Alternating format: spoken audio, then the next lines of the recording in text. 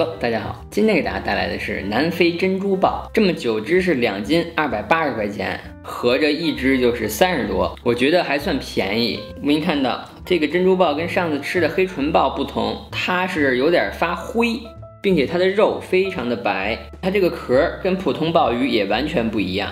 而且这个鲍鱼真的非常的活泼，刚才在我水盆里这几只都是一直转着圈的在游泳，非常的可爱。我本人是觉得，虽然鲍鱼外观上千姿百态，有黑的，有蓝的，也有白的，但是吃起来口感跟味道真的都差不多。所以说今天这个南非鲍，我觉得应该也不会给我带来太大的惊喜。但对于吃货而言，你们懂的，没有吃过的东西一定要去尝试。好啊，因为这个南非珍珠鮑我从来没有见过人吃刺身，所以今天我也就不尝试刺身了。这个黄油香煎着吃，这个直接烤着吃，剩下的咱们就给它清蒸着吃。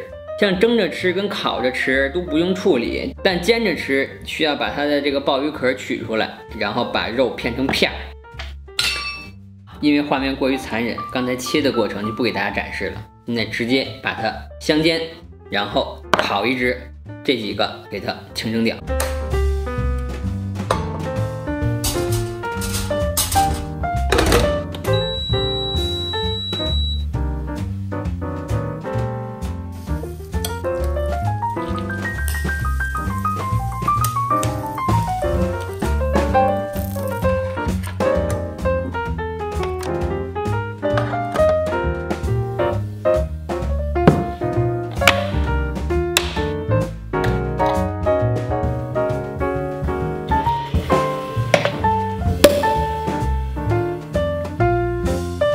准备就绪，细心的小伙伴肯定发现了，我蒸了7只，只拿上了2只，因为那5只我就留给我兄弟们赶上伙食了。香煎的话，老规矩，海盐。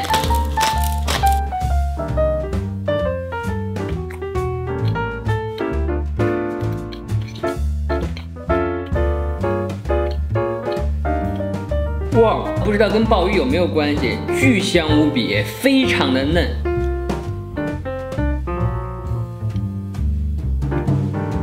完了，煎少了。非要形容的话，就是有点像鱿鱼的口感。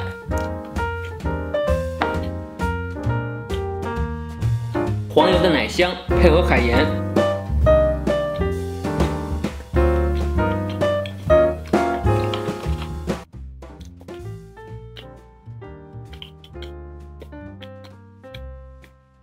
这门做简直太牛逼了！但是味道的话，它鲍鱼本身没有什么特别的味道。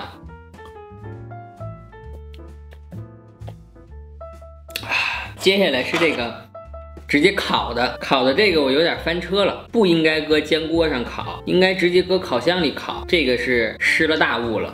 首先把这个鲍鱼抠出来，做熟了以后就非常的好抠了。然后这块是鲍鱼干，这实际上是可以吃的啊，但我本人真的对这个玩意儿不是特感兴趣，可能是心理作用。这个内脏我觉得真的是没啥胃口，我尝一口，告诉你们烤的这个鲍鱼干什么味道。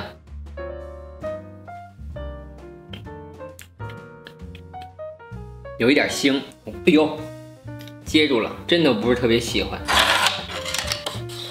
这个烤的除了这个面烤的有点干以外，这个肉也都是非常的 Q 弹，这个做法真的是有点翻车。我现在什么都不蘸，尝一口。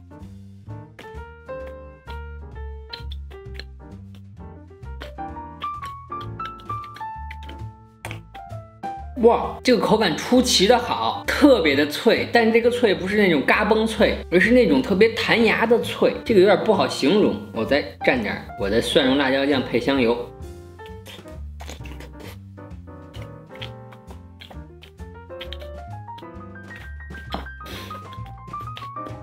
哇，比我想象的要好吃多了，直接蘸点海盐。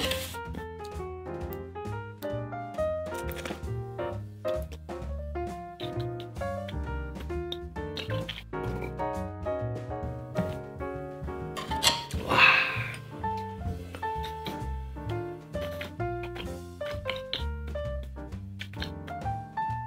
最后就是这个清蒸的，如果它要是也特别脆，那就是这个鲍鱼本身好吃；如果它要不脆，那就是它烤完了脆，尝一口就知道了。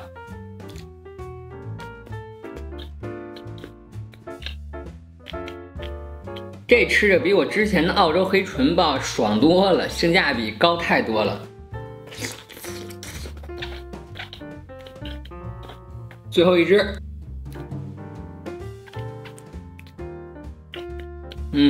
这个鲍鱼清蒸完之后，味道跟其他的鲍鱼其实也是一样的，但是我感觉这个口感会相对于好一些，并且这个价钱也相对于便宜一些。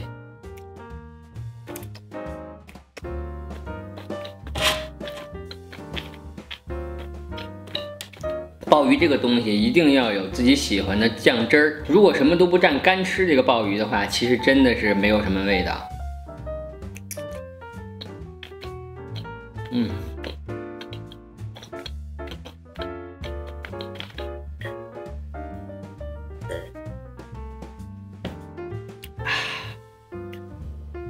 好啊，最后做总结的话就是，这个南非珍珠鲍不出我所料，它的味道跟其他的鲍鱼真的没有什么太大的区别，但是它的口感会略胜于我吃过的其他鲍鱼，并且这个5头的30块钱一只，我觉得真的性价比还算可以了。如果不嫌麻烦的小伙伴，可以试着把鲍鱼挖出来，然后切成片香煎着吃。